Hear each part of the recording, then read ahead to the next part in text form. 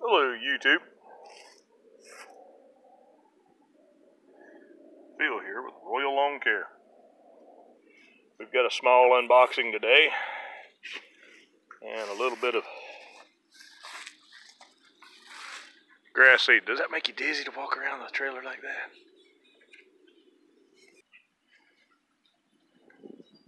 There's the neighbor's dogs in the video. So we've got a few things here.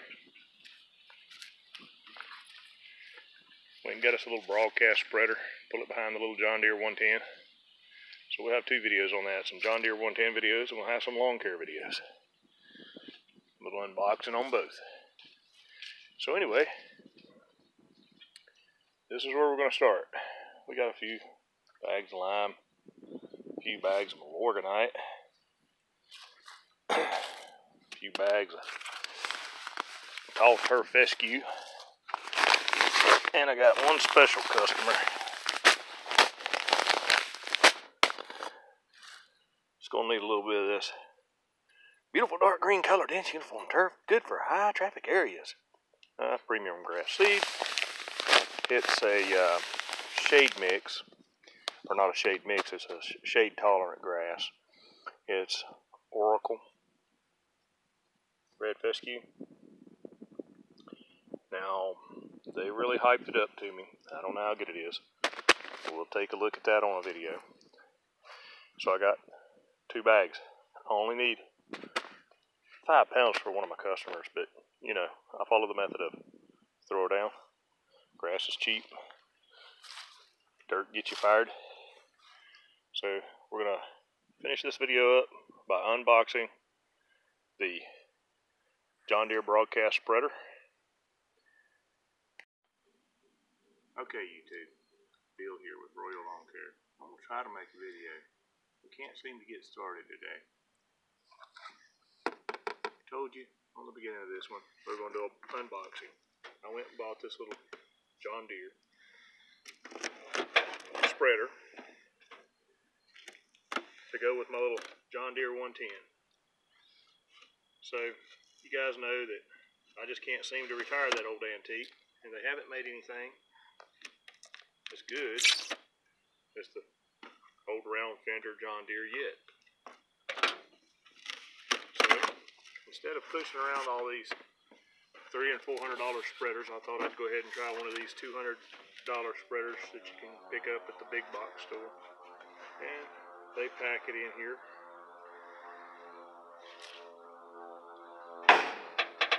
It's got our hitch.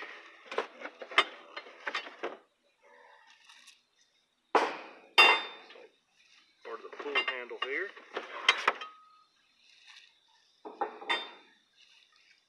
Take a look down in the box, you can see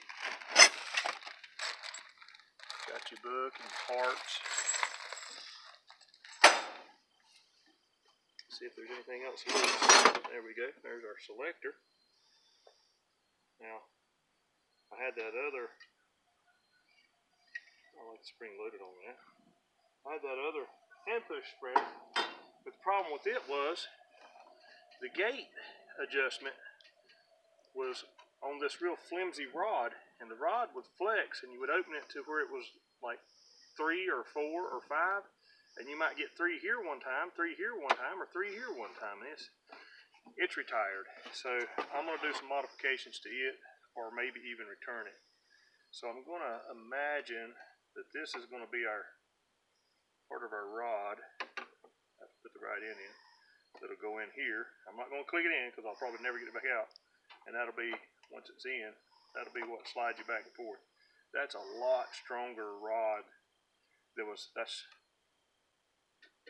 time and a half the diameter of the other control rod on the hand push one.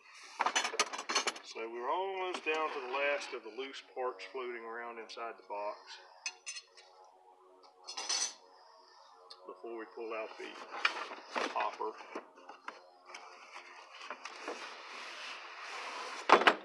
There's your drive axle that runs your, both sides are locked in instead of like on the hand push where you've only got one side pushed in. When you turn right, you stop spreading. If you turn left, you continue spreading. And it just, on the hand push, it just piles up on the spreader wheel, and you don't get a good even application on that. So at least on this, you're just going to have to be making big wide loops. So here's our hopper. Love the new smell.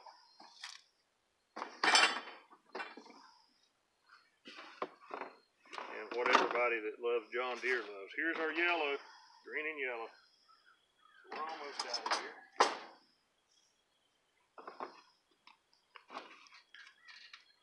We've got a pretty heavy gauge plastic spreader. And then there's the last piece down in the very bottom. Box is, I believe, empty. So that's everything out of the box. Now the next part of the video is going to show everything assembled. And once we get everything assembled, we'll use it a couple times. We'll rate it, review it, tell you what I like and don't like about it. Until then, well, here's a 130 John Deere spreader loaded up on the back of the trailer. Getting ready to throw a little aeration and seed fertilizer down. So after we're done doing that, I'll give you a review on it. Only problem I had with assembly was it tells you to bolt the hopper onto this bar and then come back and bolt these braces on. I didn't like that. That was something that should have been omitted. Instead of taking it apart, just leave these two bolts out at the top, bolt the ones at the bottom back, then put your cross braces on it. Alright, let's get ready to use this thing.